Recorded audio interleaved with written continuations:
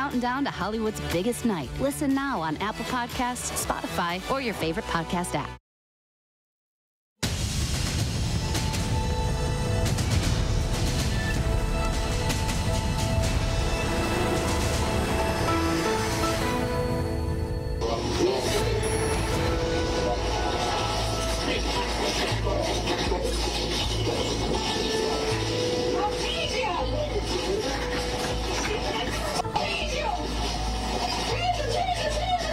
Just 10 miles from Minneapolis, a new deadly police shooting sparking shock, disbelief, and anger. Tonight, police are calling it a fatal mistake, but protests are expected across the country tonight. The sports world also taking notice. Basketball, baseball, and hockey games canceled. So many collectively thinking, here we go again. In the midst of this new tragedy, my community is reliving the trauma of the murder of George Floyd. And more emotion tonight at the trial of former officer Derek Chauvin. And being around him, he showed us like how to treat our mom and how to respect our mom. He loved her so dearly. George Floyd's brother taking the stand. An alarming rise in COVID cases in the Midwest. Tonight, the governor of Michigan pleading for more vaccines. The CDC says vaccines won't help what's happening right now. Nationwide, all states are dealing with an 85% drop in Johnson & Johnson vaccines this week.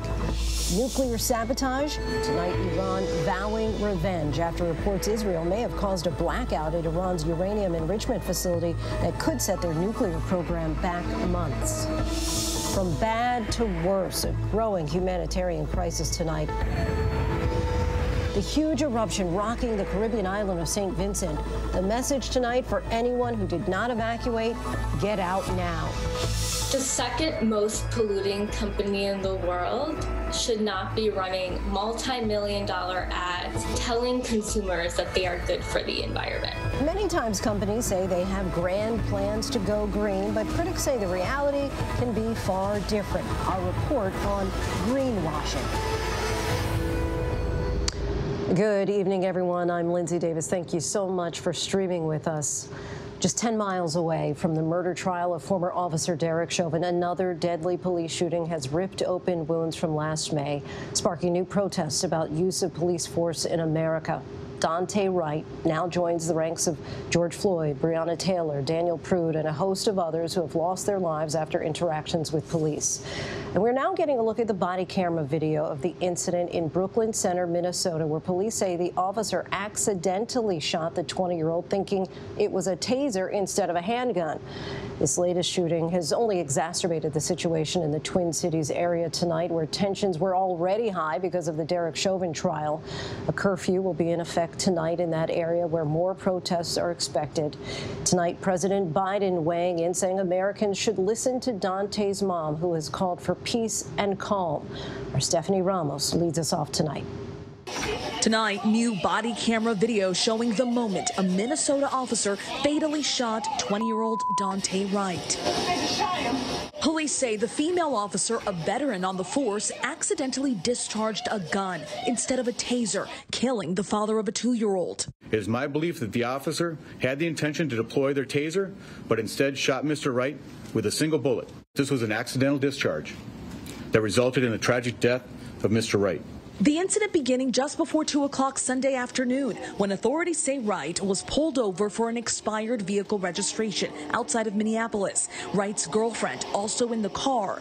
According to the Brooklyn Center Police Department, the officers ran Wright's name through their system, discovering there was a warrant out for his arrest.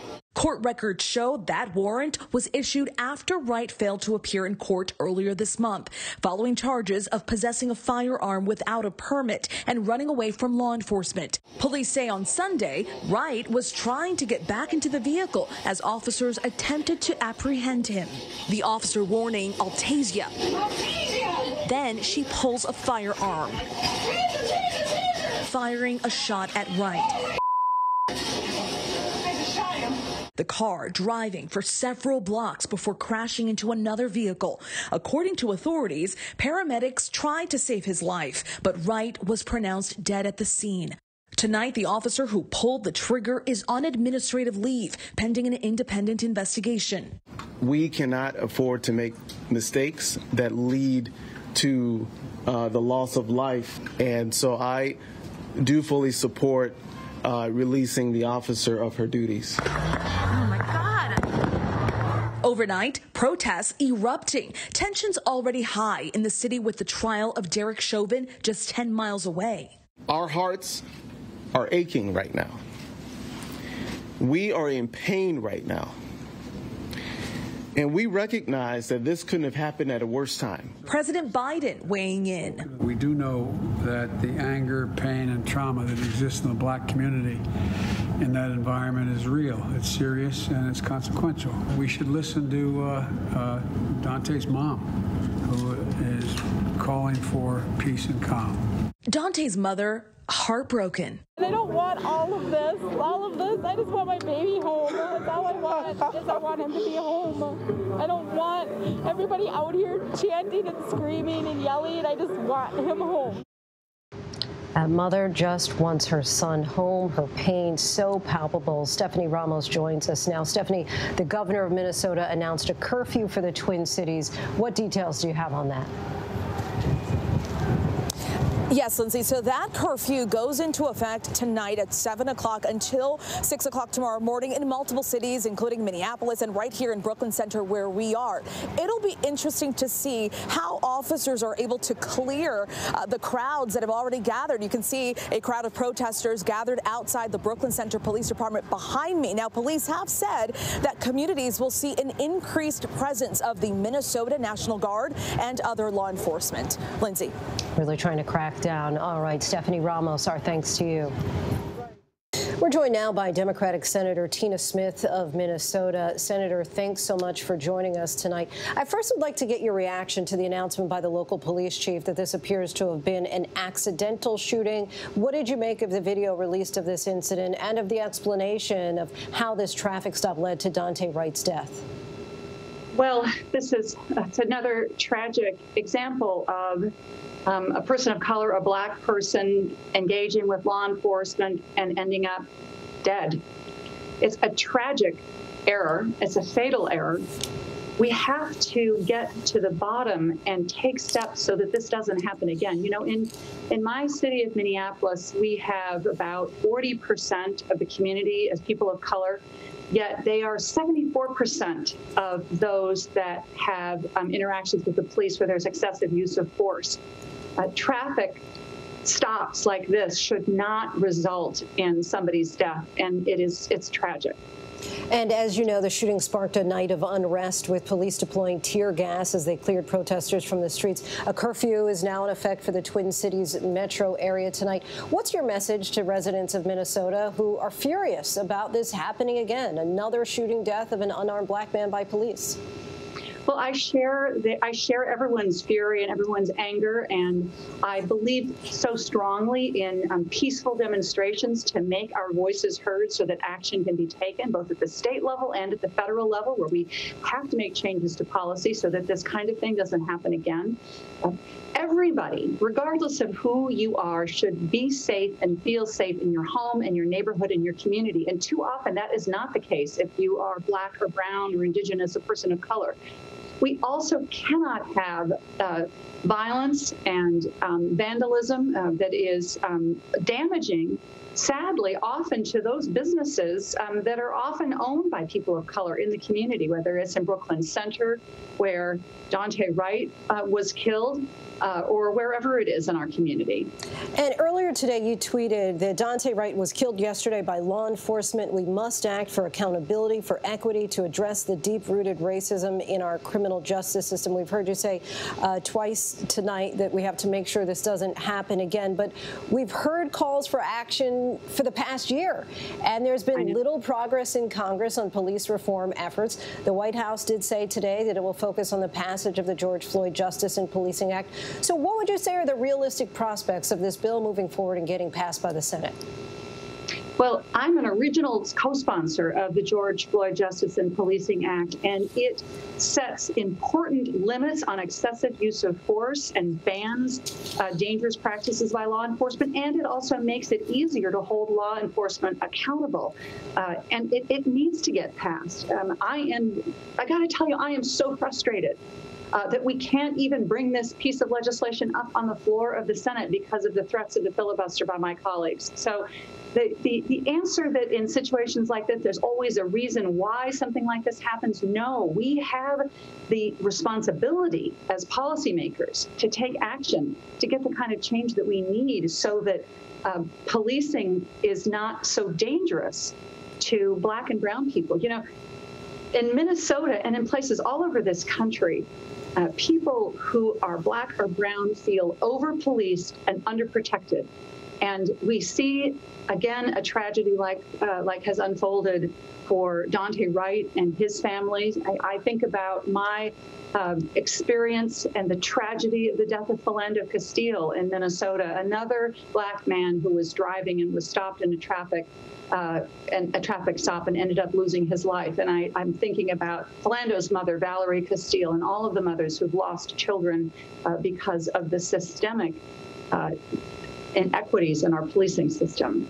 And, you know, there, of course, in Minneapolis, which is just a few miles away from where this happened, there's been an overhaul, really, already of the police system, and yet this has happened again. I'm not sure if those changes were also in effect there, but do you feel that at the local level there still needs to be more done with regard to policing and not just rely on Congress? That's right. There are big needs to make change at the local level in cities like Brooklyn Center and Minneapolis. There's also opportunities and leadership needed at the state level, where many of my former colleagues in the state legislature on the Democratic side are working hard to get those changes. You know, one of the things that we could do at a federal level is to support local innovation to make kind of new models for policing.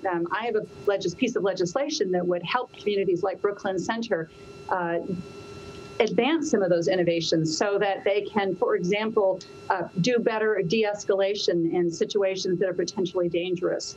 For example, look at ways that you have traffic stops involve law enforcement that are unarmed. There are many examples of innovation that are happening at the local level, and I think we could help spur that innovation and those new models, and that's what my bill would do. And this, of course, is not happening in a vacuum, but as the trial of Derek Chauvin for the death of George Floyd is underway just a few miles away. Any concern for you about the looming verdict in that trial coming as the community is now on edge over this shooting of Daunte Wright? Well, exactly as you say, in the midst of this new tragedy, my community is reliving the trauma of the murder of George Floyd. I'm hoping that this time it will be different and those that were responsible for his death are held accountable. The Derek Chauvin trial has riveted the community, and it has also reminded us that in the tragic death of George Floyd, we started a movement for change in policing and law enforcement, and we have to carry that forward. We cannot afford the loss of life that we see just too many times, including, again, in my community. Senator Tina Smith of Minnesota, we thank you so much for your time and talking with us tonight. Thank you so much.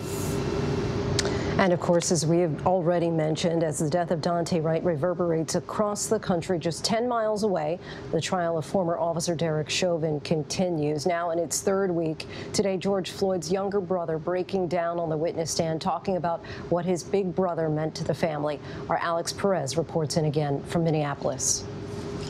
Emotional testimony as the prosecution moves to wrap up their part of the case before the defense gets its turn.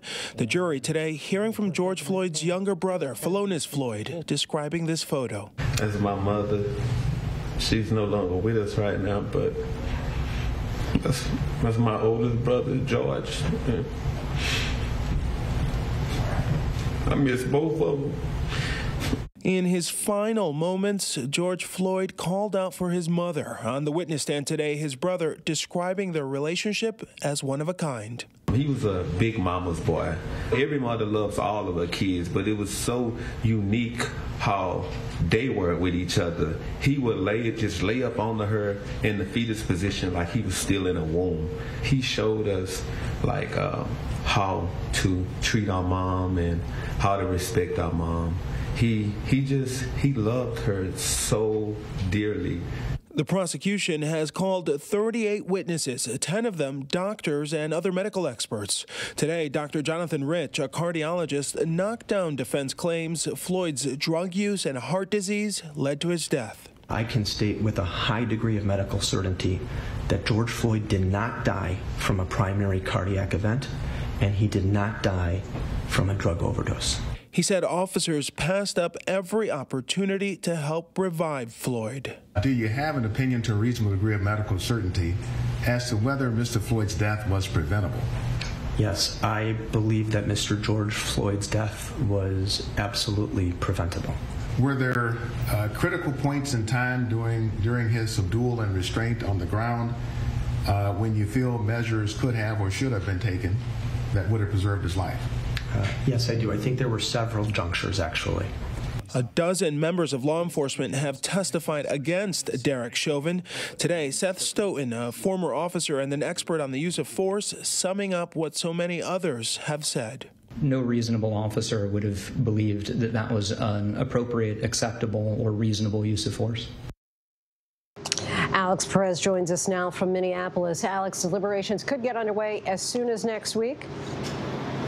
Yeah, Lindsay, and we expect the defense's case to be much shorter than the prosecution's. The judge telling the jury today that they should expect closing arguments on Monday, and also telling them to pack a bag because they will be sequestered once deliberations begin. Lindsay? Alex Perez in Minneapolis for us. Thanks so much, Alex. And for more analysis of the trial, we bring in defense attorney Robert DiCello with the law firm DiCello, Levitt and Gutzler. Thank you so much for joining us. Let's start with that emotional testimony from George Floyd's brother, Phil O'Neese. Here's a bit of it. Going back to growing up in the CUNY homes, can you please tell the jury what role George Floyd had as the older brother in that household?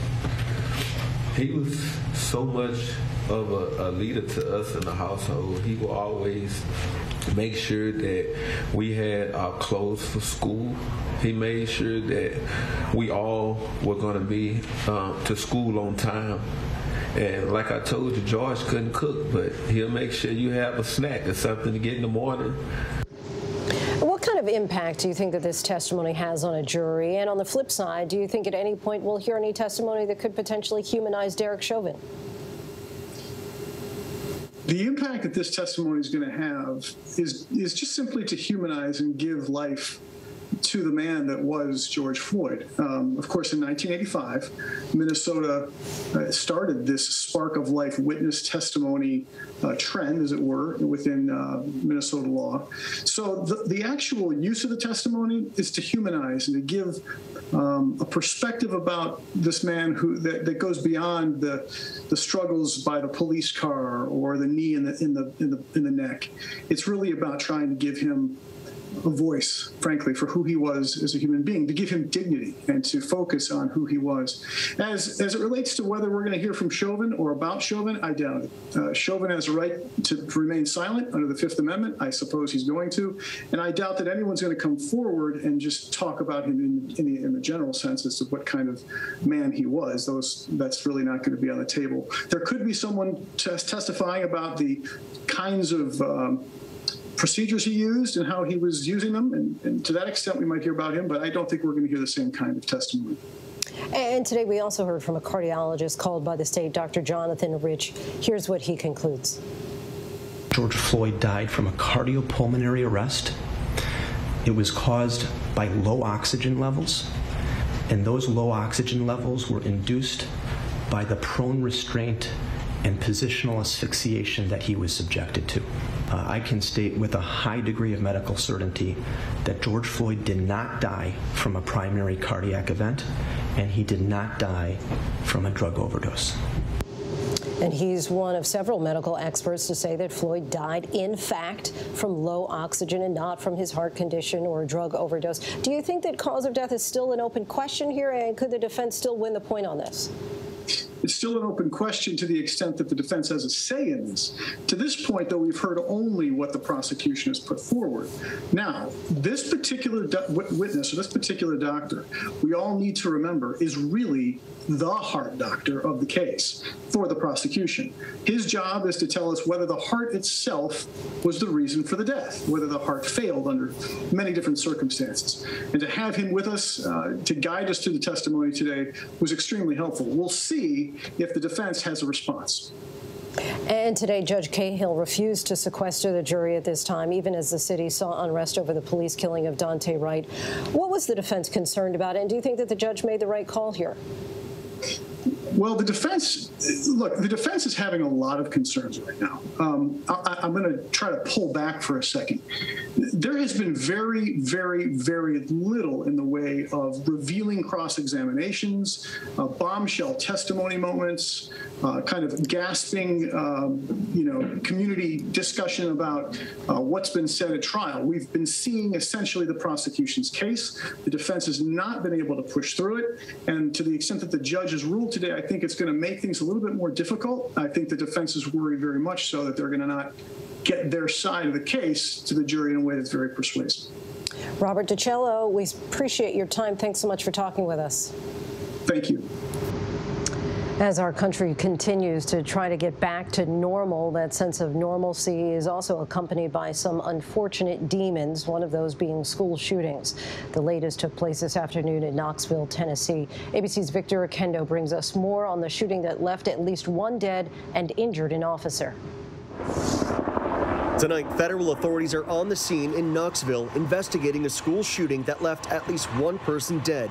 Police responding to reports of an armed individual inside Austin East Magnet High School in Knoxville just after 3 p.m. Shots were fired as they approached. We are not sure exactly how many victims there are. We do know that multiple people have been shot, including a KPD officer. That officer shot at least once and taken to the hospital. The mayor telling our station WATE that the officer is conscious and alert. Authorities evacuating the school and locking down the surrounding area.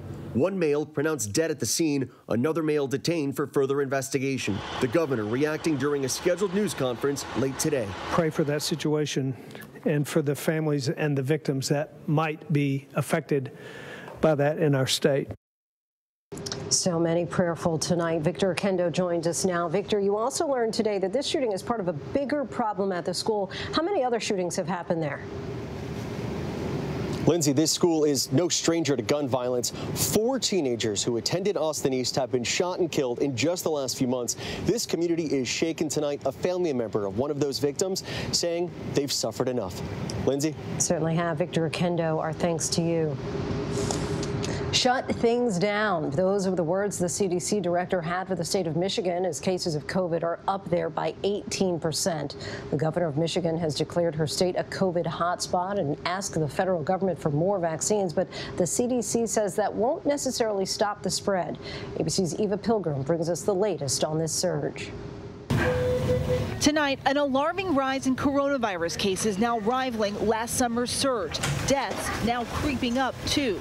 Doctors in Michigan warning the virus there is burning like a wildfire. We're still seeing patients in critical condition. We're still seeing patients that are ending up on ventilators. The crush of COVID patients now forcing several Michigan hospitals to pause elective surgeries. The governor is pleading for more vaccine. We could get more vaccines in arms. More resources are on the way to Michigan, but the White House COVID team today pushing back, saying a whack-a-mole approach with the vaccine supply won't work. The answer is not necessarily to give vaccine. In fact, we know that the vaccine will have a delayed response. The answer to that is to really close things down, to go back to our basics, to go back to where we were last spring, last summer, and to shut things down, to flatten the curve. In Detroit, 40% of new cases are people between 20 and 40 years old. Health officials Officials tell us there's enough vaccine. The challenge is getting people to take it. So are people just not wanting to get the vaccine?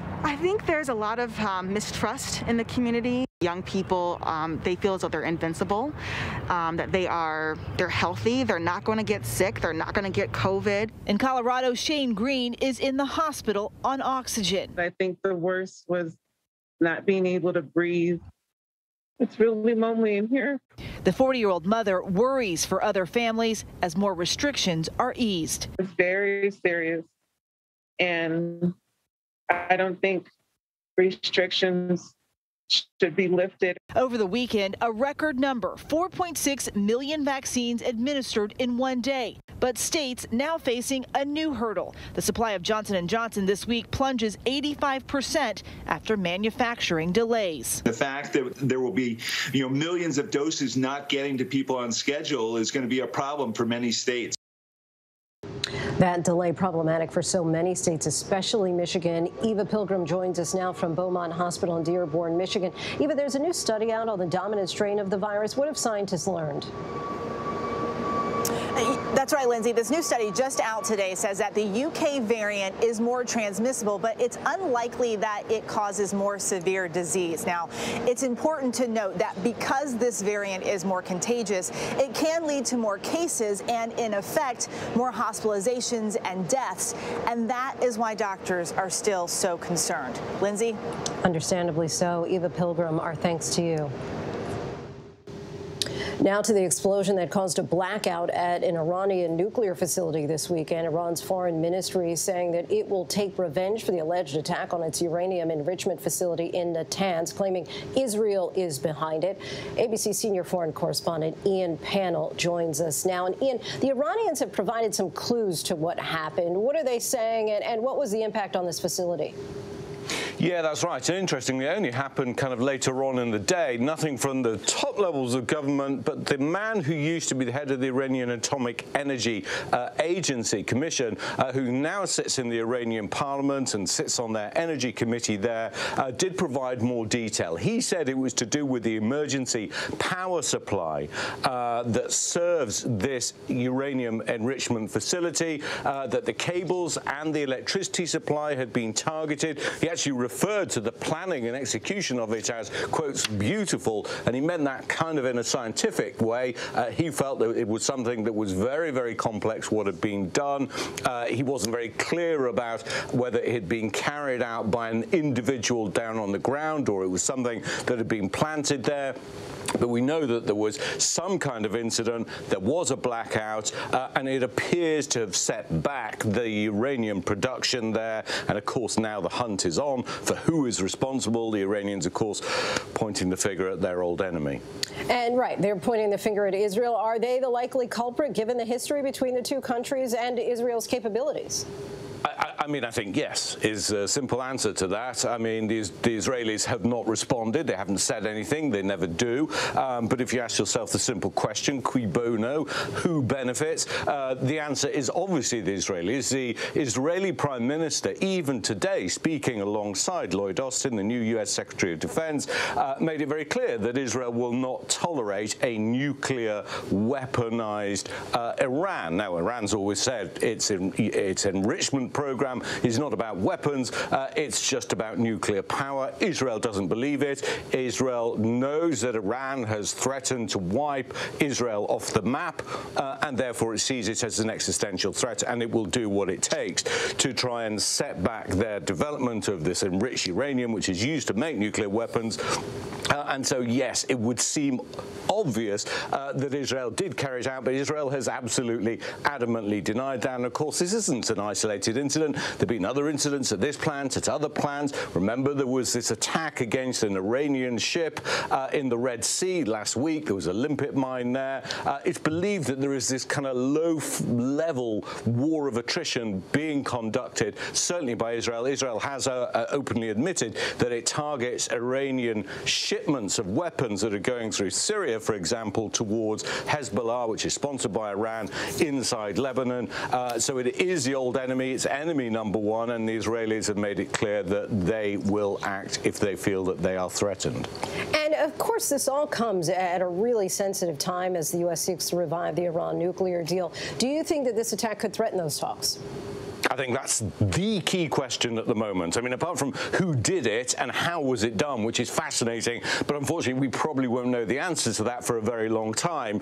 The really important diplomatic question, the political question, is what impact it has on those very, very delicate talks. And the question will not really be answered until we see them sit down around the table, not directly, but in Vienna in the coming days.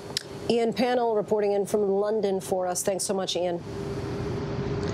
And when we come back, the investigation now underway after a traffic stop involving an Army lieutenant in uniform ends with him being pepper sprayed. The Georgia lawmaker, who at one time faced charges for this incident, caught on camera as the controversial Georgia voting rights bill was signed into law. She is now speaking out what she thinks of the accusations that the bill contents have been misrepresented. But up next, our closer look at greenwashing and the companies that claim they're eco-friendly but now face pushback with critics saying they're not practicing what they preach. With so much at stake, so much on the line, more Americans turn here than any other newscast. ABC News World News Tonight with David Muir. We have made it through another week together. America's #1 most watched newscast across all of television. Admit it, these days, what you need to know seems to change just about every day. What is it that you really want to know, need to know? To help you not just get through your day, but to make the most of it. Feel smarter. Feel better. Feel happier. Well, how about a third hour of Good Morning America in the afternoon? GMA 3, what you need to know. Lunchtime at 1 Eastern, 12 Central and Pacific on ABC. It's all about you. This is Ginger Z, and if you love the Oscars, or if you're just curious about all that hype, well, then you're gonna love this. Inside the Oscars, the podcast, counting down to Hollywood's biggest night. Listen now on Apple Podcasts, Spotify, or your favorite podcast app. Somewhere out in the country, there's a man. I'm Bobby. Walking a mile in people's boots and buying a new pair when he's done. Just wanted you to have this. Thank you. Breaking Bobby Bones. New series Monday, May 31st at 10 on National Geographic. Friday nights, 9/8 Central. True crime, cinematic, real-life drama, stunning, the unthinkable. Follow the clues. The Hunt. True crime. 2020. Friday nights, 9/8 Central on ABC. The reality is our country can collapse from within. You see the white power movement on the march. Klansmen and neo-Nazis, skinheads, it's meant to incite war. From the KKK to Oklahoma City to Charlottesville, the new documentary event special. We just need to start talking about race. Homegrown hate, the war among us. This is a real wake-up call. Streaming now on ABC News Live.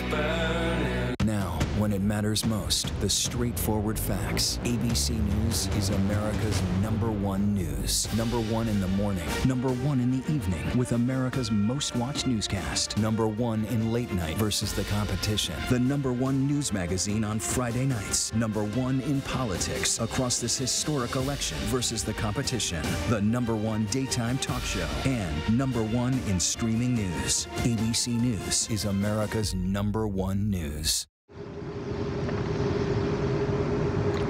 That is the kind of video right there that no neighbor wants to see on their surveillance camera. 7 people, including children, were inside this LA home when it exploded. The roof literally landed on a neighbor's front lawn 2 doors down. One person remains in critical condition. Fire officials believe a gas leak is to blame. As the threat posed by climate change becomes more pressing, many companies say that they are embracing efforts to go green, but some are now accused of so-called greenwashing, with critics saying that their actions don't actually live up to their public pronouncements of sustainable or environmentally friendly practices. ABC's Elizabeth Schulze takes a look. Patagonia says its mission has been clear since it was launched by die-hard rock climber Yvon Chouinard nearly 5 decades ago. Do its part to save the planet. Today, as the head of Patagonia's apparel division, Jenna Johnson helps oversee that commitment to sustainability. We hire internal experts who manage this process, and it costs money. From the first seed to the store shelf, she says the company goes through a painstaking and costly process to ensure products and suppliers meet standards, like using 100% organic cotton. When we buy that fiber, it has been third-party approved to meet all the standards that are necessary, which goes all the way down to soil management, animal management. Johnson says many companies don't do that work or pay the price to enforce sustainable and ethical production, even if they say they do. It's a growing practice called greenwashing. How often in the process of going to find your suppliers to make apparel do you find out the companies are greenwashing, where they're saying they're doing one thing and really they're not actually doing it? It happens a lot. There's a lot of really strong marketing claims and a lot of products out there that feel fantastic and like they're moving in the right direction in terms of responsibility. But as you dig in, you find sometimes that it's more talk than actual actions. One recent study from an international consumer protection group found 40% of companies were guilty of greenwashing, making misleading claims about being eco-friendly. Now the Treasury Department, Federal Reserve, CFTC, and SEC have created new climate change units, and the acting chair of the Securities and Exchange Commission is calling for clear guidelines for how to judge companies that claim to make decisions based on environmental, social, and governance factors, also known as ESG. It's time to move from the question of if to the more difficult question of how we obtain disclosure on climate. And the Federal Trade Commission, which enforces false or misleading advertising claims, is facing a first-of-its-kind complaint against oil giant Chevron for alleged greenwashing. So we're hoping that the FTC, under this administration, takes this complaint seriously and holds Chevron accountable. In the complaint, Greenpeace and two other advocacy groups allege Chevron misleads consumers with ads like this, touting its positive environmental impact. Working to provide an alternative source of power for a cleaner way forward. The complaint says Chevron is greenwashing by spending millions of dollars on ads while investing less than 0.2% of its capital expenditures on renewable energy sources. The second most polluting company in the world should not be running multi-million-dollar ads telling consumers that they are good for the environment. In a statement to ABC News, Chevron called the allegations frivolous, saying it's investing $3 billion between 2021 and 2028 to advance the energy transition. A Chevron spokesman added, "We are taking action to reduce the carbon intensity of our operations and assets, increase the use of renewables and offsets in support of our business, and invest in low-carbon technologies to enable commercial solutions." Allegations of greenwashing are extending to Wall Street, too. Tariq Fancy was formerly the chief investment officer for sustainable investing at BlackRock, which manages nearly $9 trillion in assets. When I looked across the data of the world's biggest asset manager, it started to become obvious to me that being responsible as a company is not actually that profitable. He says too often Wall Street is greenwashing the public and investors, talking about ESG values, but taking little concrete action on climate change. You know, my concern is that when they say that they're doing a bunch of things that are really helpful and the public believes that, it creates a placebo effect where we delay action. And, you know, every year matters at this point. So what can be done? What's the solution here? I think, honestly, it's the only way you can aggressively attack the climate crisis is through government action. In a statement to ABC News, BlackRock agreed with the need for stricter government enforcement to avoid greenwashing, saying BlackRock believes greenwashing is a risk to investors and detrimental to the asset management industry's credibility, which is why we strongly support regulatory initiatives to set consistent standards and increase transparency for sustainable portfolios. This kind of oversight won't happen overnight. The FTC has a green guide that provides a framework for how companies can make environmental claims in advertising. It says brands shouldn't call something eco-friendly without offering more details, and defines specific terms like recyclable, non-toxic, or made with renewable energy.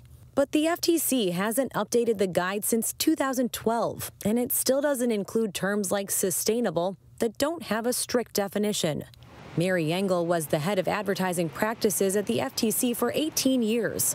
It can create a race to the bottom where if one company is touting environmental advantages that it doesn't actually support, other companies may want to do the same thing. She says government standards have helped set the bar for terms like organic, and that more regulations could be needed when it comes to green marketing. But she says it's also up to consumers to scrutinize the products they're buying. What would you say to people who want to buy products that are sustainable? How can they make sure that they are in the first place? So I think if you're looking to buy a green product, look for the company to be saying, why is this green? What is it bringing? Is it because it's less packaging waste? Is it because it's recyclable? Really look for those details. Patagonia's Jenna Johnson says consumers increasingly want businesses to care about climate change and the environment, but it'll take a bigger push to see meaningful change. There's a really big groundswell right now for transparency and for responsibility in both environmental and social work being done within business.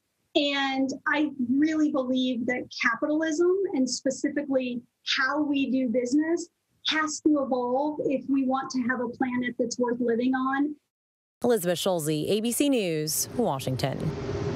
Our thanks to Elizabeth for that. Still ahead here on Prime, the personal yet separate statements from Prince William and Harry about their grandfather and what we're now learning about the funeral. They are used in everything from cars to PlayStations, and now the Biden administration is sounding the alarm about the global semiconductor shortage. Why this matters to you. And the number of American children living exclusively with their mothers is growing. We take a look by the numbers. But first, our tweet of the day. The Minnesota Twins, one of several teams canceling their games due to the tension surrounding the latest police-involved shooting.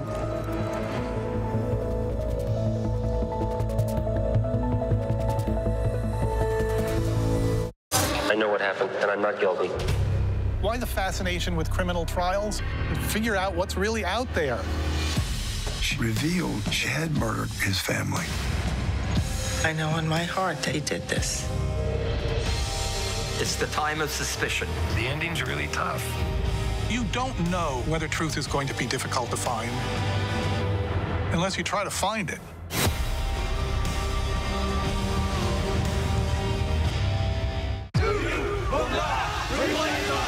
The reality is our country can collapse from within. You see the white power movement on the march. Klansmen and neo-Nazis, skinheads, it's meant to incite war. From the KKK to Oklahoma City to Charlottesville, the new documentary event special. We just need to start talking about race. Homegrown hate, the war among us. This is a real wake-up call. Streaming now on ABC News Live.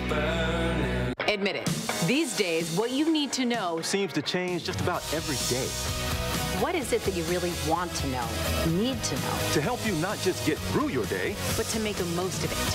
Feel smarter. Feel better. Feel happier. Well, how about a third hour of Good Morning America in the afternoon? GMA 3, what you need to know. Lunchtime at 1 Eastern, 12 Central and Pacific on ABC. It's all about you.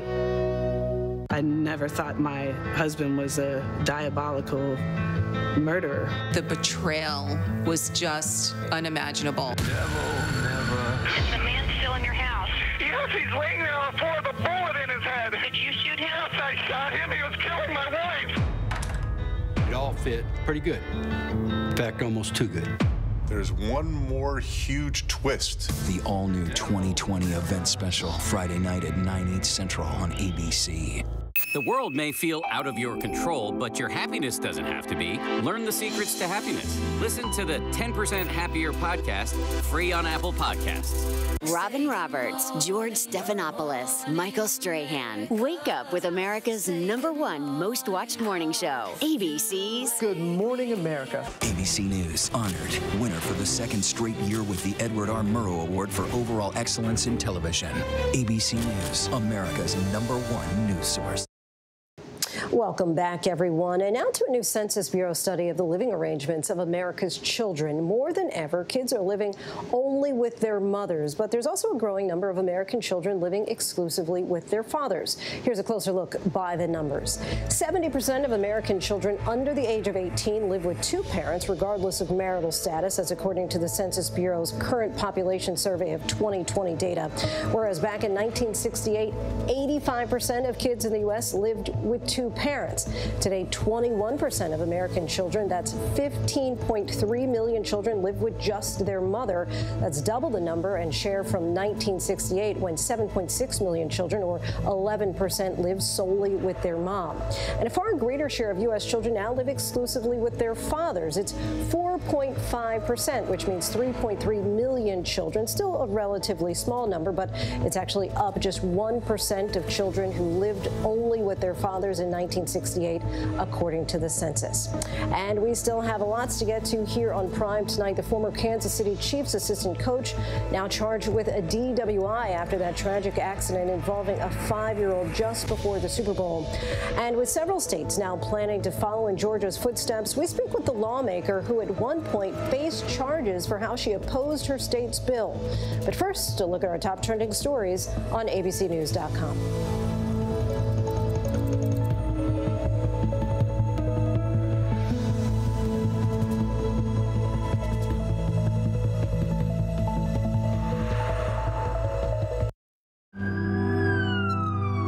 Guide you through it all tonight. We have made it through another week together. Big hug, Griffin. We tell all our patients how much they're loved. We hold their hands. David, we're showing our love and support for all the ICU staff. They're the heroes in this.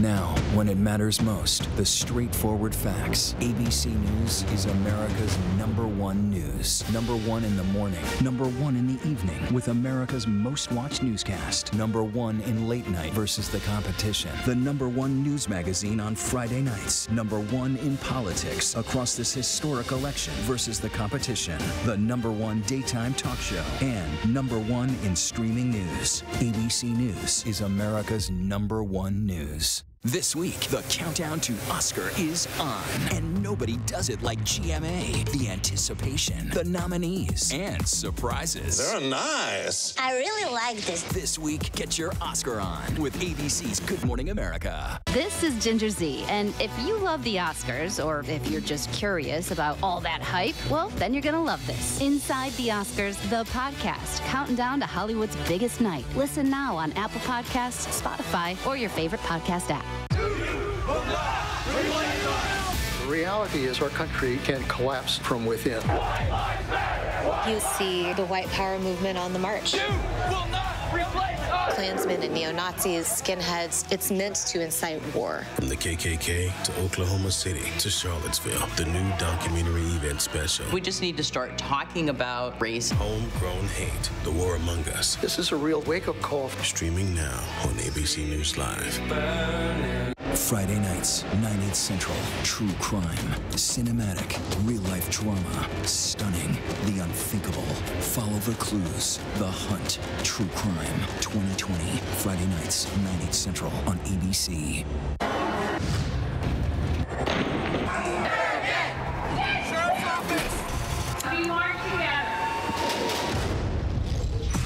The most powerful stories of our time, anytime. Nightline.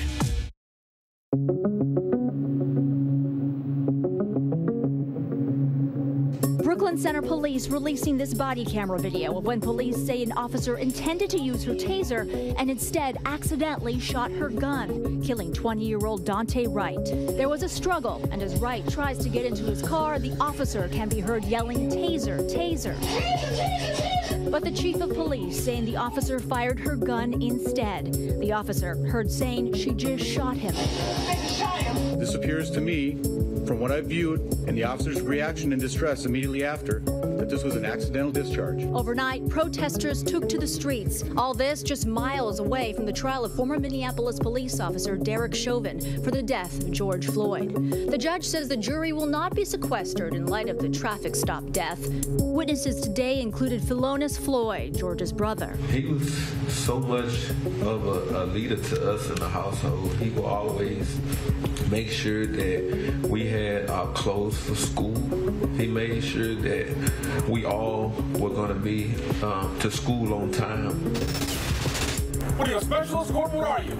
I'm a lieutenant. It's the traffic stop seen millions of times on social media. Back in December, U.S. Army 2nd Lieutenant Karan Nazario, behind the wheel of his newly purchased SUV, still dressed in his Army fatigues. And the police say they pulled him over because his vehicle was missing a rear license plate. But as you can see right here, it had a temporary license plate displayed in the back. I'm honestly afraid to get out. Can I ask you what's going on? When he refuses to leave the car, the officer, who is now fired, pulls out the pepper spray. Hold on. Watch it. According to the lieutenant, when they get him out of the car, they beat him to the ground. He was released with no charges and is now suing the police in federal court. Windsor police announced that Officer Joe Gutierrez has been fired. Prosecutors filed criminal charges today against former Kansas City Chief Assistant Coach Britt Reed for the drunk driving crash that severely injured a 5-year-old girl. Officials released the booking photo late this afternoon. He's expected to be released on a $100,000 bail. Reed told police he had 2 or 3 drinks and had taken Adderall before the crash. The crash happened 3 days before the Super Bowl. Reed is the son of Chiefs head coach Andy Reid. Another massive eruption today from a volcano on the island of St. Vincent. That eruption was the biggest one yet, and sent solidified lava flowing down the mountain. The volcano first erupted last Friday, and much of the island has been covered with toxic ash. Evacuations continue today, with at least 3 cruise ships serving as emergency shelters. Now, the good news is that there have been no injuries or deaths reported. These chips, these wafers, are batteries, broadband, it's all infrastructure. A global shortage of those chips due to pandemic-related supply chain disruptions is causing major issues for the production of computers, cell phones, video gaming systems. Ford and General Motors cutting production at plants in North America, a pause in manufacturing that's raising big concerns about inventory and a potential surge in car prices. Only 12% of global chip manufacturing happens here in the U.S. President Biden's $2.3 trillion infrastructure plan calls for a $50 billion investment in semiconductor manufacturing and research. Tributes to the late Prince Philip continue to come in. My dear Papa was a very special person who, I think above all else, would have been amazed by the reaction. Prince William this morning releasing a touching tribute to his grandfather, describing the joy and sense of adventure he shared with his great-grandchildren, including a sweet photo of Philip with Prince George. William writing, "I will miss my grandpa, but I know he would want us to get on with the job." And Prince Harry, who has been in the US with wife Meghan, paying tribute to Philip in his own statement, master of the barbecue, legend of banter, and cheeky right till the end. The Wall Street Journal reported that over the weekend, dozens of CEOs gathered on a Zoom call to plan a new push on voting legislation, coordinating what big businesses should do next about a wave of new voting laws across the country that critics say impose new requirements on access to the ballot box. Georgia has been, of course, at the center of the debate after the state legislature and the state's Republican Governor Brian Kemp passed its new voting law, SB 202, last month. That prompted this scene in the Georgia state capitol as Democratic State Representative Park Cannon repeatedly knocked on Governor Kemp's office door as he signed the new law in a closed-door ceremony. Cannon was then forcibly removed from the State House and arrested by state troopers. We are joined now by Representative Cannon and her attorney, Gerald Griggs. Thank you both for being here. Now, we've all seen those images of you trying to enter that closed-door signing. What prompted you to take that action, and were you surprised that it led to your arrest, given you repeatedly told the state troopers that you were a legislator and should have the right to be there? Thank you for having us. And as you said, I'm a legislator. This is my job. I serve as the caucus secretary and am normally present for bill signings. This was like any other day at the state capitol. where we're debating important measures and our voices deserve to be heard. And you had faced charges for obstructing law enforcement and disrupting a General Assembly session, but Fulton County's DA said that they will not bring the case. Are you satisfied that your name has been cleared, or will you take further action over your arrest? Thank you for that option. You know, we're looking at all of the options we have. At this moment, I am expressly thankful to the Fulton County District Attorney's Office. They did a complete and thorough investigation, which is why our name has been cleared. In this moment, we know there are so many ways that voting rights are being suppressed. So we're just glad and a little bit have an exhale moment as we continue to fight against voter suppression. And Gerald Griggs, like to bring you in on this. As a legislator, did she have the right to be there? And what are your thoughts now as far as pursuing legal action going forward? Yeah, she had an absolute right to be there. Under the Georgia Constitution, she would be free from arrest during the legislative session. And again, all options, all legal options are on the table. We are satisfied that the district attorney dismissed the charges, but she should have never been arrested in the first place. And we will fight with every single legal available weapon to clear her name now that we have gotten the charges dismissed. And turning to the voting legislation, opponents of the law, including President Biden, have compared the new law to the Jim Crow era. Governor Kemp has responded to that on Fox News, saying, quote, well, I can truthfully look in the camera and ask my African-American friends and other African-Americans in Georgia to simply find out what's in the bill versus the blank statement of this is Jim Crow or this is voter suppression or this is racist, because it's not. Would you say that this is hyperbole at all to compare this law, which actually increases the number of early voting days during primaries and general election races, to the draconian measures used during the Jim Crow era? Is this law and its impact being misconstrued at all by its opponents? This is Jim Crow 2.0, and we're right on the front lines of it. When you take away the hours that individuals can vote, the locations, the methods, and then you also add criminal penalties for helping other individuals receive human rights issues like water and food, it's very clear that this legislation targets the 5 million Black and brown Georgians, which is why I knocked on that door, which is why we'll keep knocking. Senate Bill 202 is dangerous for Georgia businesses, and that's why you've seen them come out to try to address this at this time. And another point of contention is new requirements for voter identification for absentee ballots. But Republicans say 97% of eligible voters have valid ID and simply have to put down their license or ID number with the ballot, and that other forms of ID can be submitted for those who don't have ID. Is that less subjective than trying to match signatures? It's really important that we understand in a state like Georgia, where there are so many languages spoken, we are an international state. Therefore, there are communities who do not access their ballots in English. They access them in other languages. Who pays for that? Those are the counties. This bill, Senate Bill 202, takes away the right of county boards of elections to determine what they need in their communities. This is not a great sign for Georgia, and this is not about exact match. This is about stopping communities from accessing the vote in a way that feels okay to them and in a way that does not obstruct their right. Voting rights are so important for issues just like the one our nation is watching right now, officer-involved shootings and police brutality.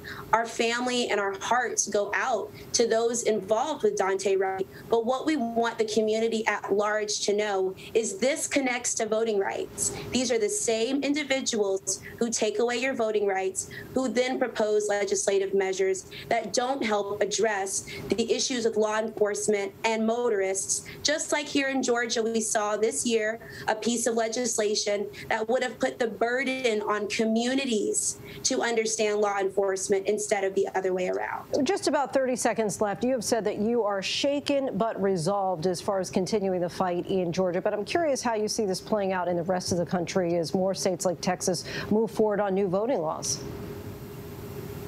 There are so many young elected officials around the country, and we speak regularly as ways to determine how do we impact this issue right now. What I will say to all Georgians is, one, we have to keep knocking. Wherever those doors are, continue that going.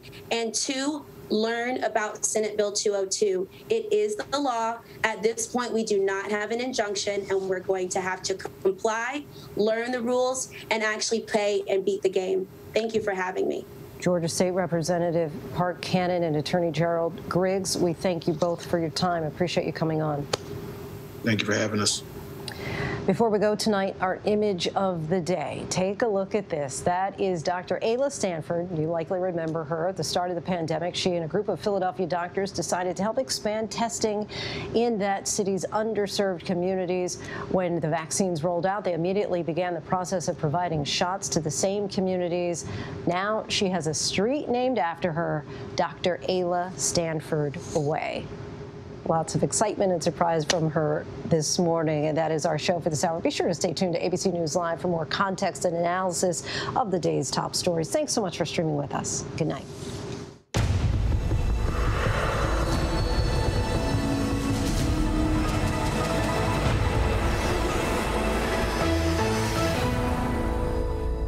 And coming up in the next hour, we're staying on top of several things. The curfew now in place. We're continuing to monitor developments out of Minnesota, particularly the outrage following that new fatal shooting called a mistake by police.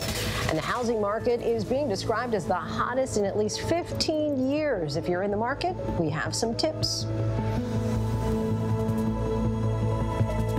History. The first 100 days of Biden, the successes, the challenges, and what we now know from the inside, and her story. Two freshman congresswomen from both sides of the aisle, letting you inside their worlds, inside the Capitol, with so much now at stake. See the groundbreaking reports as they go live Tuesday, streaming on ABC News Live. Somewhere out in the country, there's a man. I'm Bobby. Walking a mile in people's boots and buying a new pair when he's done. Just wanted you to have this. Thank you. Breaking Bobby Bones. New series Monday, May 31st at 10 on National Geographic. This is Ginger Z, and if you love the Oscars, or if you're just curious about all that hype, well, then you're gonna love this. Inside the Oscars, the podcast, counting down to Hollywood's biggest night. We're talking with Oscar nominees, A-listers, and insiders about everything. Inside the Oscars. Listen now on Apple Podcasts, Spotify, or your favorite podcast app. Good evening, everyone. I'm Lindsay Davis. Thanks so much for streaming with us. We are monitoring several developments here at ABC News at this hour. The new warning from the CDC director as cases continue to soar, especially in hard-hit Michigan. Dr. Walensky warns they can't vaccinate their way out of the surge, and they should shut down again to slow the spread. Hospitals there are once again struggling to keep up. Some are more inundated now than at any time during the pandemic. The unvaccinated and young people fueling the spike in Michigan and other states. More than 119 million Americans have received at least one dose of the vaccine. There is an investigation now underway after an Army lieutenant in uniform was pulled over in Virginia for a traffic stop. The officer's guns were drawn, and they even sprayed the lieutenant with pepper spray. He's now filed a civil rights lawsuit. One of the officers has been fired. Police in Minnesota released the body camera of the fatal encounter with a motorist that sparked a night of violent protests. Dante Wright could be seen struggling with officers to get back in his car. An officer could be heard yelling taser, but then fires a single shot from her gun, allegedly by mistake. The police chief called the shooting accidental. Tonight, the medical examiner is classifying the death as a homicide. The city is bracing for more demonstrations tonight. And now to the trial of former officer Derek Chauvin, now in its third week, an emotional day in court. George Floyd's younger brother taking the stand. This, as word comes, deliberations could begin as soon as next week. Alex Perez reports in from Minneapolis. Emotional testimony as the prosecution moves to wrap up their part of the case before the defense gets its turn. The jury today hearing from George Floyd's younger brother, Philonise Floyd, describing this photo. That's my mother. She's no longer with us right now, but that's my oldest brother, George. I miss both of them. In his final moments, George Floyd called out for his mother. On the witness stand today, his brother describing their relationship as one of a kind. He was a big mama's boy. He would just lay up onto her in the fetus position like he was still in a womb. He showed us how to treat our mom and how to respect our mom. he loved her so dearly. The prosecution has called 38 witnesses, 10 of them doctors and other medical experts. Today, cardiologist Jonathan Rich knocking down defense claims Floyd's drug use and heart disease led to his death, saying Floyd would have lived if not for the officers. Do you have an opinion to a reasonable degree of medical certainty as to whether Mr. Floyd's death was preventable? Yes, I believe that Mr. George Floyd's death was absolutely preventable. A dozen members of law enforcement have testified against Derek Chauvin. Today, Seth Stoughton, a former officer and an expert on the use of force, summing up what so many others have said. No reasonable officer would have believed that that was an appropriate, acceptable, or reasonable use of force. Our thanks to Alex. And for more analysis, we bring in Shauna Lloyd, civil rights attorney with the Cochran firm in Florida. Thanks so much for joining us again, Ms. Lloyd. We heard those emotional words from George Floyd's brother today. What would you say is the likely impact on the jury, especially after Derek Chauvin's attorney had been highlighting Floyd's drug use and arguing that he had resisted arrest, clearly trying to paint a very different picture of him, it seems? Well, having Phlonis on the stand today allowed us to humanize George Floyd. It gave him context. It gave him someone who's up there who can talk about his family life, what was important to him. It humanizes him in a different kind of way because this is a family member that has lost someone tragically. Use of force expert Seth Stoughton talked about what a, quote, reasonable officer would have done in Derek Chauvin's situation. What does reasonable mean here, and what's the legal significance of that word? Well, that's the standard by which all of his actions will be reviewed. Whether or not a reasonable officer at the time would have taken these actions. That's the standard by which we're measuring his behavior to determine whether or not it was an unreasonable use of force. And then it'll also allow them to then determine the charges, which charge is most applicable to the behavior at hand. So that when you hear that reasonable standard, it's a very important one because it is how he will be measured. And there was, of course, another police shooting of a black man, Dante Wright, just miles away from that courthouse. The judge is not sequestering the jury at this time. Do you think that that shooting could impact this trial in any way? I think the judge made a call in the fact that these things are happening. He can't insulate the jury from every particular act by putting them under sequestration. The other thing I think he considered is jurors typically do not like to be sequestered away from their friends, their loved ones, their families. So when you look at a case that's going to be this intensive for deliberation, I believe that the judge didn't want to extend how long they would be sequestered because during deliberation, they will be. If they had been sequestered from now, it could have been 2 weeks. And most jurors are going to not go through, they'll say things like, well, we just couldn't come to a resolution. I think the judge is trying to avoid them being sequestered for that long of a period to ensure that they come to a verdict.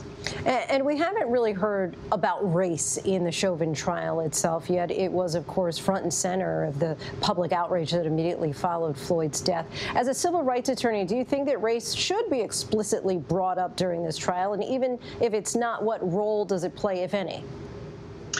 It plays a very large role. I mean, these subtle microaggressions against black and brown people are based in this sort of racism, this subtle bias that we have against different persons. Now, whether or not, I don't know in a case like this, there's so much other actual evidence about lack of training, about how reasonable it was. I think that sometimes you can put too much into it and the jury gets distracted. I think they needed to kind of focus because everyone knows that these events are typically brought about by racial bias. Shauna Lloyd from the Cochran Law Firm, thank you so much for your time. Thank you. And back now to that deadly police shooting in Brooklyn Center, Minnesota, where we are monitoring protests at this hour. Taking a live look right now at demonstrations in the Twin Cities. Police say an officer accidentally shot 20-year-old Dante Wright after thinking that they were using their taser instead of a handgun. Stephanie Ramos reports. Tonight, new body camera video showing the moment a Minnesota officer fatally shot 20-year-old Dante Wright. Police say the female officer, a veteran on the force, accidentally discharged a gun instead of a taser, killing the father of a 2-year-old. It is my belief that the officer had the intention to deploy their taser, but instead shot Mr. Wright with a single bullet. This was an accidental discharge that resulted in the tragic death of Mr. Wright. The incident beginning just before 2 o'clock Sunday afternoon, when authorities say Wright was pulled over for an expired vehicle registration outside of Minneapolis. Wright's girlfriend also in the car. According to the Brooklyn Center Police Department, the officers ran Wright's name through their system, discovering there was a warrant out for his arrest. Court records show that warrant was issued after Wright failed to appear in court earlier this month, following charges of possessing a firearm without a permit and running away from law enforcement. Police say on Sunday, Wright was trying to get back into the vehicle as officers attempted to apprehend him. The officer warning, "Altasia." Then she pulls a firearm, firing a shot at Wright. The car driving for several blocks before crashing into another vehicle. According to authorities, paramedics tried to save his life, but Wright was pronounced dead at the scene. Tonight, the officer who pulled the trigger is on administrative leave, pending an independent investigation. We cannot afford to make mistakes that lead to the loss of life, and so I do fully support releasing the officer of her duties. Oh my God. Overnight, protests erupting. Tensions already high in the city with the trial of Derek Chauvin just 10 miles away. Our hearts are aching right now. We are in pain right now. And we recognize that this couldn't have happened at a worse time. President Biden weighing in. We do know that the anger, pain, and trauma that exists in the black community in that environment is real. It's serious and it's consequential. We should listen to Dante's mom, who is calling for peace and calm. Dante's mother, heartbroken. I don't want all of this. I just want my baby home. That's all I want, is I want him to be home. I don't want everybody out here chanting and screaming and yelling. I just want him home. Our thanks to Stephanie for that. At least one person is dead and an officer injured after a shooting at a Tennessee high school. The magnet school in Knoxville and surrounding areas were placed under lockdown while investigators were on the scene. The injured officer is said to be conscious and alert. The Tennessee governor asking for prayers for the affected families and victims. At least one person so far has been detained by police. Often the conversations around the topic of infrastructure may make us think of bridges and roads, and while that is part of it, in the digital world we live in, it's also these guys. You see them there, those semiconductor chips that play a critical role in so many daily life essentials, from our cars to our smartphones. But the global shortage has multiple companies on edge, and is President Biden doubling down on his $1 trillion infrastructure plan? ABC's Karen Travers brings us this report from Washington. President Biden today checking in with CEOs from tech companies, electronics manufacturers, and American automakers, industries that are all competing right now for a scarce but critical resource, semiconductors. These chips, these wafers, are batteries, broadband, it's all infrastructure. A global shortage of those chips due to pandemic-related supply chain disruptions is causing major issues for the production of computers, cell phones, video gaming systems. We are living through now a global chip shortage. We're seeing that hurt businesses in every sector. With cars becoming more and more sophisticated, semiconductors are a critical part of auto manufacturing. The chip shortage means serious consequences for the American auto industry. Ford and General Motors cutting production at plants in North America. A pause in manufacturing that's raising big concerns about inventory and a potential surge in car prices. I do think that perhaps some of that demand can shift later in the year. But again, it's not always ideal for car companies because you want to sell that vehicle when the consumer is ready. Only 12% of global chip manufacturing happens here in the U.S. President Biden's $2.3 trillion infrastructure plan calls for a $50 billion investment in semiconductor manufacturing and research. The White House downplayed expectations for this summit, saying President Biden wanted to hear from CEOs about what would help them right now. But experts say there is no good short-term solution for this chip shortage. Lindsay? Karen, thank you. We now shift to the death of Prince Philip and new details about his funeral plan for this Saturday, which, of course, due to the pandemic, is expected to be a much smaller ceremony. Both William and Harry released separate statements on the passing of their beloved grandfather. ABC's James Longman brings us the latest from Buckingham Palace. Britain is preparing to say goodbye to Prince Philip, but the coronavirus means a more scaled-back event just for family. And that will include Prince Harry flying in especially for his grandfather's funeral. It's the first time he will have seen them in more than a year, since he and Meghan served out their final engagements as working royals before stepping back officially from public duties. Meghan very much wanted to come, but she was advised by her physician not to travel. Clearly disappointing for her, for Harry, but you could say in some ways that her not being here might simplify things in some ways if you're looking at the possibility of a brother-to-brother conversation, for example. The funeral for the 99-year-old prince will be held Saturday in Windsor. Harry is expected to join his father, Prince Charles, and brother, Prince William, walking behind Philip's casket. A moving reminder of a similar scene from over 20 years ago, when the Duke walked with his grandsons behind their mother, Diana. With the princes releasing statements on their grandfather's passing. Prince William sharing this photo of Prince George and Philip saying, "I feel lucky to have not just had his example to guide me, but his enduring presence well into my own adult life." And from Prince Harry, he will be remembered as the longest reigning consort to the monarch, a decorated serviceman, a prince and a duke. But to me, like many of you who have lost a loved one or grandparent over the pain of this past year, he was my grandpa, master of the barbecue, legend of banter, and cheeky right till the end. I love William to bits. He's my brother. We've been through hell together, and we have a shared experience. But we were on different paths. It may be a rocky homecoming. Meghan and Harry alleged in that sit-down with Oprah that, among other things, a member of the royal family made racist remarks about the possible skin colour of their child. Harry said the comment did not come from his grandmother, Queen Elizabeth, or his grandfather, but it was a bombshell claim. Can you tell us what the question was? No, I'm not comfortable sharing that. Okay. But that was right at the beginning, right? Like, what will the baby look like? Yeah, what will the kids look like? In rallying around the Queen at this difficult time, the family may find their own differences mended. That is certainly the hope.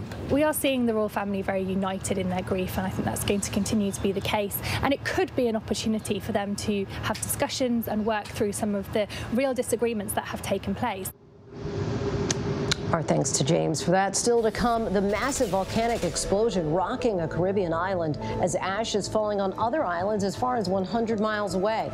And our conversation with the author who thought of a story that took place in a Native American reservation 37 years ago.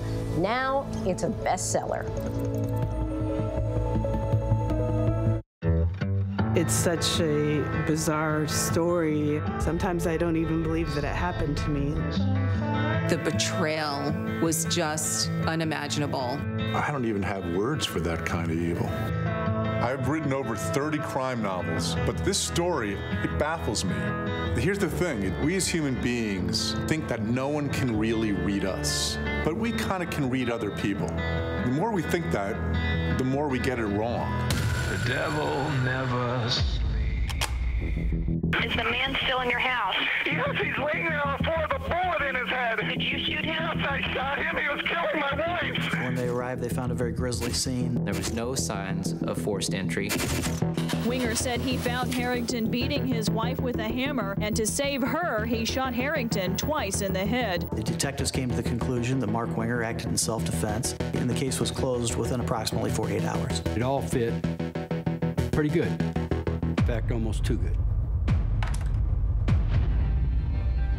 And in comes this young, beautiful nanny who wants to help out this poor man. Show Grandma how you stand in your crib. It was my purpose to make this family whole again.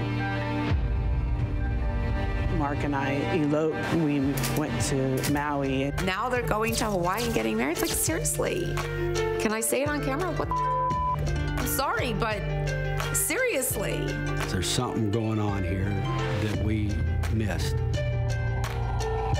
Was this the moment when Mark went from thinking about murder, maybe even fantasizing about murder, and realized, I can maybe pull it off? I never thought my husband was a diabolical murderer. Now Friday night, new interviews, stunning details. Sometimes truth is stranger than fiction. This is just taking a turn for the surreal. The all-new 2020 event special, Friday night at 9, 8 Central on ABC. The devil never sleeps. This is Ginger Z, and if you love the Oscars, or if you're just curious about all that hype, well, then you're gonna love this. Inside the Oscars, the podcast, counting down to Hollywood's biggest night. Listen now on Apple Podcasts, Spotify, or your favorite podcast app. Welcome back. We are tracking several international headlines at this hour. The most powerful volcanic explosion yet has rocked the Caribbean island of St. Vincent. The blast was so powerful the mountain's dome, or its top, collapsed, bringing with it a violent mix of ash, rocks, and gas, destroying everything in its path. Nearly 20,000 have been evacuated so far. It's unclear when these eruptions may finally end. Iran is blaming Israel for sabotage and threatening revenge after one of its major nuclear sites was hit by an explosion. The blast has curbed Iran's ability to enrich uranium that could be used for nuclear weapons, which Iran denies. The Israelis so far have said no comment, but the U.S. re-emphasized that Israel remains a strategic partner. Indirect talks between the U.S. and Iran on rejoining the nuclear deal so far will continue. And in London, they were calling it Manic Monday. Finally, some positive news on the COVID front. In the UK, people were allowed to go back to pubs and restaurants for the first time in months, with strict COVID restrictions now loosening due to the combination of lockdowns and vaccinations. Now to the skyrocketing housing market here in the U.S. A mix of record-breaking demand in homes and short supply is now triggering bidding wars around the country. Even Google searches for "should I buy a house and sell my home" are at all-time highs. ABC's Becky Worley brings us this report. With the housing market red hot, prospective buyers are trying not to get burned as demand soars, but supply is limited. Home prices rising at their highest rate in 15 years, up 11.2%. And demand so intense that Redfin reports nearly half of homes are selling within a week of hitting the market. That's a record. The market is crazy right now. The spike, a result of the pandemic. As more people work from home, mortgage rates drop, and millions of millennials now enter their home buying years. But people with dreams of owning a home could be in for a rude awakening. Just over 1 million homes available for sale now, compared to a peak of more than 4 million at the height of the last housing bubble in 2007. Newlyweds Alexander Tieran and Alexia Schaefer were outbid on homes 5 different times since they started their home search last month. We kept seeing houses on the market that would be gone within, some of them literally 24 hours. With a little patience and luck, they finally landed a home within their budget. We were outbid, and then their other buyer fell through, and they went with our offer secondarily. It's relief. We need to come up with a number that works for everyone so I can get this deal done today. $1 Million listing agent Tracy Tudor says despite the competition, now is the best time to buy a new home. Because the interest rates are so historically low, know what you're getting into and make sure you secure that interest rate now, because you will not find it again. A secret tip for buyers: use an escalation clause. In an escalation clause, you can say, my buyer is willing to pay $5,000 more than the highest offer you have. And then you can cap that. And most importantly, find out what the seller really wants. Every seller has different needs and wants and desires. Make sure that your broker is reaching out to the listing broker and asking them the types of terms that their seller is actually looking for. You'd be surprised. That can kind of put it over the edge, all other things considered equal. Our thanks to Becky for that. Now, what does it take to be an overnight success for writer Angeline Bully? It started with the germ of an idea while in high school that wasn't published for 37 years, all while working full-time and raising 3 children. Now, at 55 years old, Bully has published her first book, Firekeeper's Daughter, which has become an instant hit, reaching #1 on the New York Times Young Adult Bestsellers list. Angeline Bully joins us now. First, congratulations on your success. Your book, Firekeeper's Daughter, is the story of a teenage Ojibwe girl named Donis Fontaine who helps investigate an undercover drug ring threatening her community. The book takes place on a Native American reservation, a place quite familiar to you as a member of the Ojibwe tribe. Tell me about your background, which is similar to Donis's. Well, light-skinned Native girl, and my father's Ojibwe, my mom is non-Native, and so I grew up hearing a lot of things like, oh, you don't look Native, or, just different things of people who don't really fully understand that there's so much diversity in being Native, and so I'm similar to Donis in that way. And before you became a full-time author, you had a career in education, working with Native American communities and also for the federal government, all the while raising 2 sons and a daughter, a full and busy life. What made you decide to write this book for so many years and what little spare time you had, and what need do you see this book fulfilling? Well, my daughter was a preteen, and I think that really propelled me to sit down and write this story that had been in my mind since I was 18 about a young Ojibwe woman who has a native father, non-native mother, and ends up getting pulled into this undercover investigation. And at first, you think she's an ordinary Ojibwe girl, and then you find out there's so much more to her, and it actually makes her the ideal confidential informant for the FBI. But then she starts thinking about, is protecting her community the same thing as helping the FBI? Because it seems like there's really 2 investigations going on, theirs and hers. Really interesting read. And in reading Firekeeper's Daughter, I was struck that not only does the book feature a Native American protagonist, but also that you include a lot of Native dialogue as well. Why was that important to you in creating Donis's world? Because Donis grew up with the language, and so that's just a part of how she thinks. And so I wrote the book wanting the language to be very organic. I purposely didn't have a glossary because I thought if it's organic, it's written in first-person point of view, so you are inside Donis's head. And of course she's going to, have the language peppered in there. And so that's, and my goal was that it would be organic and people would be able to figure it out through the context. And lastly, what would you hope that audiences take away from Firekeeper's Daughter? Whether they buy the book because it's a gorgeous cover designed by Ojibwe artist Moses Lunham, or because they've read a review, or it's on Reese's book club pick, young adult pick for spring. Whatever reason they pick up the book, what I hope stays with them is a greater understanding of what it is to be Native. Today, in these times, we are still here. We have dynamic stories to tell. Author Angeline Bully, thank you so much for your time. And once again, congratulations. Miigwech, thank you so much. And before we go, we were struck today by the images from around the world of Muslims marking the start of this year's holy month of Ramadan. This is the second Ramadan taking place during the pandemic. But this year, vaccines are creating a degree of hope that more family gatherings and group prayers might be possible. Our best to all of those observing and fasting in the days ahead. And that is our show for tonight. Be sure to stay tuned to ABC News Live for more context and analysis of the day's top stories. I'm Lindsay Davis. Thanks so much for streaming with us, and good night.